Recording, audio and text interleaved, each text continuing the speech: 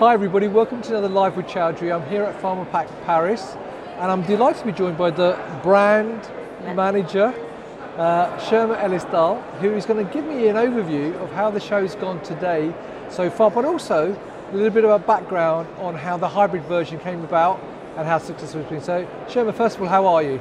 I am well, I'm splendid. We're here live at Pharmapack. I couldn't be happier. Well, it must be a relief actually getting the show live and actually on the show floor today.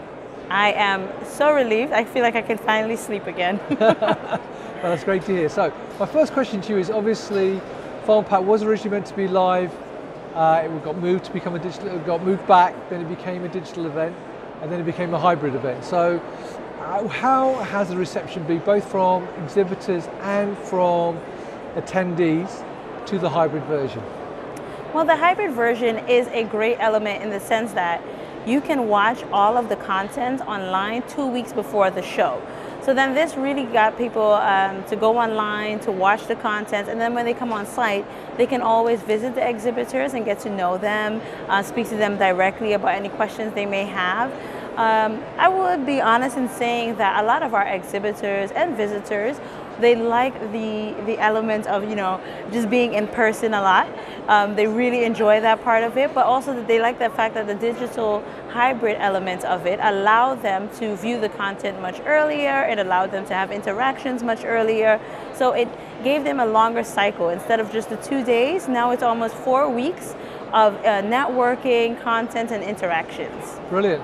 And now that we're at the live event, I have to say, having been to a few live events recently in the UK, this is surprisingly and pleasantly surprisingly busier than I expected it to be. So it's good. So why do you think that is though? Do you think, I have a personal view, that maybe the laws in France requiring people to wear face masks have made people more comfortable attending a live event because they know everybody is supposed to wear it? Do you think that's the case, or what factors do you think have impact in terms of people coming out? Well, I think honestly people are just ready to get back to business and meet in person. Even though, you know, the digital virtual element of meetings have been very beneficial over the COVID period, you still have that need to meet one-to-one, to get to know the person that you're having a business interaction with. So people were just so happy to get back. And you know, with France and the whole of Europe having these regulations now and making it much easier for us to travel, for us to come in and meet, it was no-brainer. A lot of our visitors still came in, a lot of our exhibitors made the journey. Even some of our international exhibitors, which we were kind of, you know, nervous for them, they were willing to still come out and bear any risk because they wanted to meet their, you know, their visitor attendees. They wanted to meet them one-to-one. So I think that element of just meeting face-to-face is always going to be there, and that's why we can still be successful today, and that's why we can still have people come out and get the floors buzzing again. Fantastic. And moving forward now, looking ahead, do you think you will leave Pharmapack as a hybrid event going forward, or do you think you will go back to a live-only event? No, Pharmapack will be a hybrid event moving forward. It is always going to be a smart event, so we will continue to bring in technology where we can. We want to make it an easy, hassle-free journey, of course, but where we can introduce technologies, make it easier for our exhibitors and visitors to meet. I quite like that you can start planning your meetings up to 2 weeks in advance. You can already have your meetings. You can already watch some content sessions. So indeed, next year, we will have some content sessions on the show floor, but we will have some elements as well available online. So it will be truly a blend, a mix of online and in person.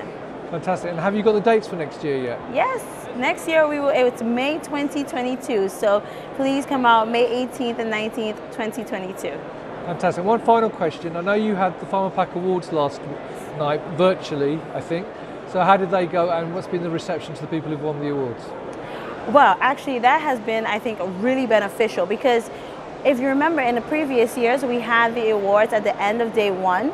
So then on day two, that's only when the exhibitors got to display their awards. They got to really display that they're the award winner. But now, from this morning, we presented the trophies, we presented the badges, letting them know that they're the winners, and they were delighted because now they can take advantage of all 2 days being able to display that they are the award winners. So I really see that as an added benefit. People can let people know much earlier in the cycle that they are the award winners, and it just works. Brilliant. Well, Sherma, I know you've still got a lot to do at the show. It is only day one, and I'm sure you've got lots to do for day two as well. So thank you for taking time out to talk to me. I wish you lots of success for the rest of the show, and also for the digital element, which I know carries on after the show for a few days as well. Excuse me? Sorry, I didn't hear. The digital part of the show still carries on. The hybrid version still carries on after the show. Yes, we will have all the content sessions still on demand for a week after the event. Brilliant. So thank you very much, and have a fantastic show. Thank you. Enjoy the rest of the event. You too.